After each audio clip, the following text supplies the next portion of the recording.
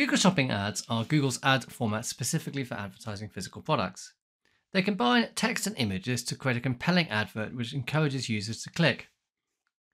They take data from the Google Merchant Center in order to populate the ads. So a merchant has to create a feed which goes into the Google Merchant Center, and this is linked with a Google Ads account, and combined they create these adverts which then appear in the Google search. These ads are simple to set up and they are charged on a cost per click basis. They're generally considered to be more effective advertising format for physical products, and they make up a large proportion of the adverts on Google. So how do they work? As an advertiser, you need to generate a product feed, and this is fed into the Google Merchant Center. If you're using a platform like Shopify, this will automatically generate your feed for you, and you can just link it with Google Merchant Center. You also need to set up a Google AdWords account, and you would set up the campaign in Google AdWords account. These campaigns will take the product data from Google Merchant Center. The campaign will then create ads on the Google search pages and also on other sites, for example, Google Search Partners. So where do Google Search ads appear? They will appear on the Shopping tab of Google Search. They will also appear on Google Search and Google Image Search, and also in Google Search Partner sites if you've chosen this option. So here's an example search for a product called Sophie the Giraffe, which is one of my favorites. You can see at the top here, there's some adverts which are relevant to the search query. If you click on the chevron button, you'll see more results. As you can see, the adverts are very closely related to the search term in this case. The advert consists of a main image and a link to the merchant site, which is linking to from the title of the product. It also includes information about the return, and there can be other information here, for example, any offers that you've uploaded. Adverts will also appear on the Shopping tab. The Shopping tab is more like a kind of traditional product search engine, and it has adverts at the top. These are the sponsored ads here, which are like on the other page. And there are also free listings at the bottom.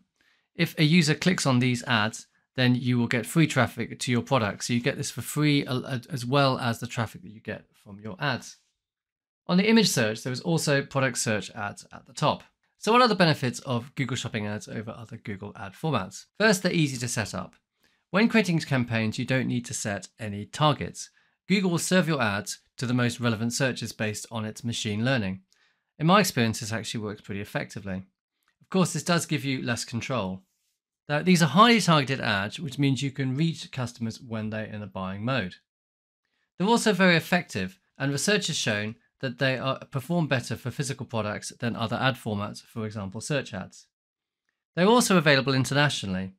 So not only can you advertise your products in your home country, but you can create international feeds, which means you can advertise products all over the world. And I found this is a very, very good way of getting more sales. So what are the different types of shopping campaigns?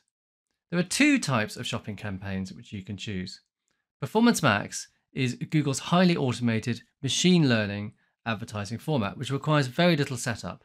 Or there are Google standard shopping ads, which require more setup and more control, but are more difficult to set up.